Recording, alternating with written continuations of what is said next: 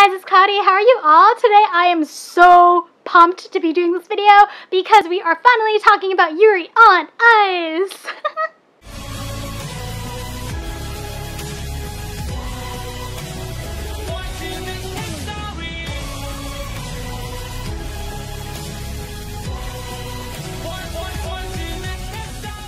I haven't been this excited about a series since Free.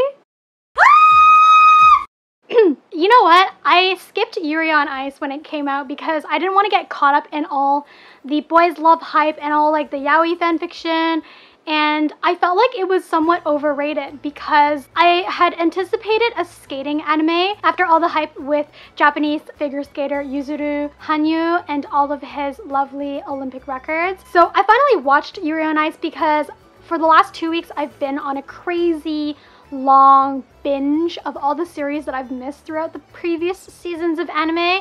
Like, I watched 16 episodes of Boruto in one night. The marathon game has been pretty strong recently for me, and I did actually watch the entire Yuri on Ice in one sitting, and I stayed up till like 3 a.m. to do that. It was super worth it though. When I was asking around if people liked Yuri on Ice, I either got incoherent screaming in my face, or people were like, oh, you shouldn't watch it. It's like full of screaming fangirls and shipping and there's no real plot. That is incorrect. Yuri on Ice is really good. It legitimately has plot and good pacing and great characters and suspense, and the homosexual undertones are a very small part of the series that fangirls have somehow exaggerated and blown up. I do think that there are a lot of points in Yuri on Ice that are worth pulling out, and there is a lot in Yuri on Ice that is worth watching despite the fact that you're not a boys love obsessed fangirl. Yuri on Ice was produced by MAPPA and directed by Sayo Yamamoto. The figure skating routines were actually made by a professional Japanese skater, a really famous one. So I was really surprised at how legit this series felt in terms of the animation.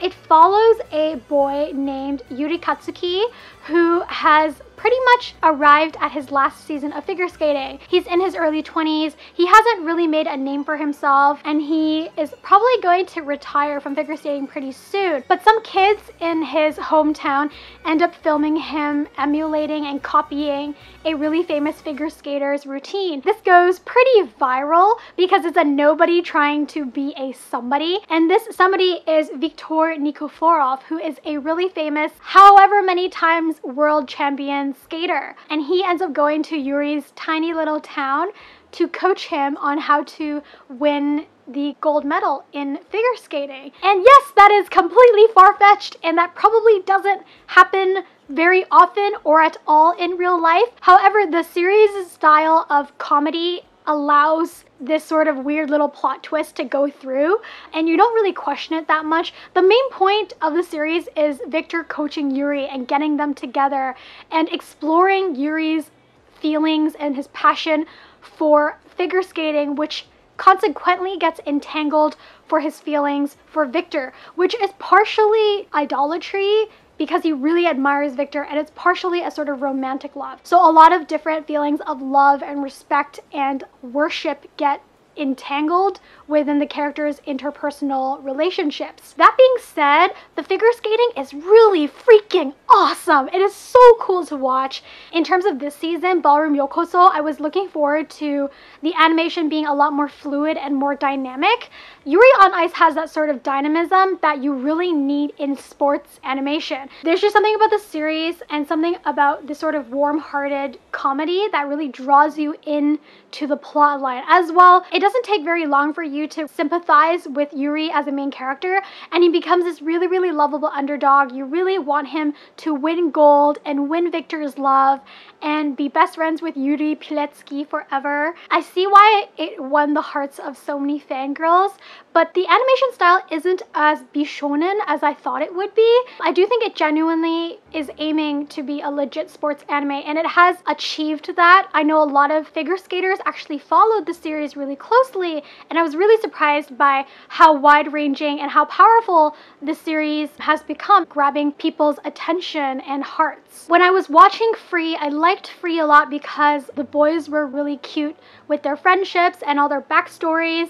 In terms of Yuri on Ice, there isn't that sort of backstory angst. There's a lot of pushing forward, looking to the future, accomplishing goals, and I like that sort of motivation in a story. As well, I do like how the side characters were portrayed. There are some stereotypical depictions of certain characters, certain personas.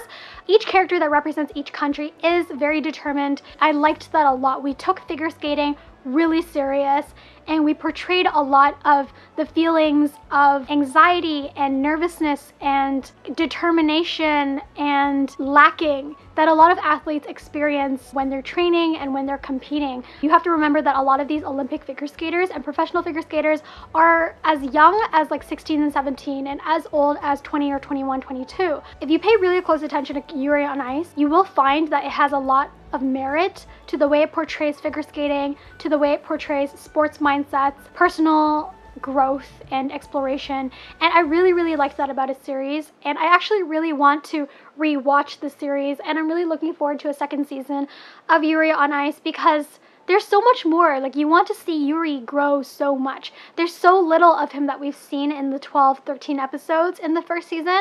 I'd love to see more of him in a second season. And I'm pretty sure there is going to be a second season of Yuri on Ice. So if you guys haven't watched Yuri on Ice, I super recommend it. Whether you are a fangirl who's just watching it for the boys love undertones, or you consider yourself a more serious anime viewer and you want to watch a show for its plot and its character development, this series is pretty friggin' awesome. It absolutely deserves as much attention that it's gotten. You're totally missing out if you haven't watched the series yet. If you guys like this video, don't forget to hit like and subscribe for more from me. I do anime videos or K-pop, K-drama related videos every week, and I hope you guys are well. I will talk to you guys in my next video very soon. Bye!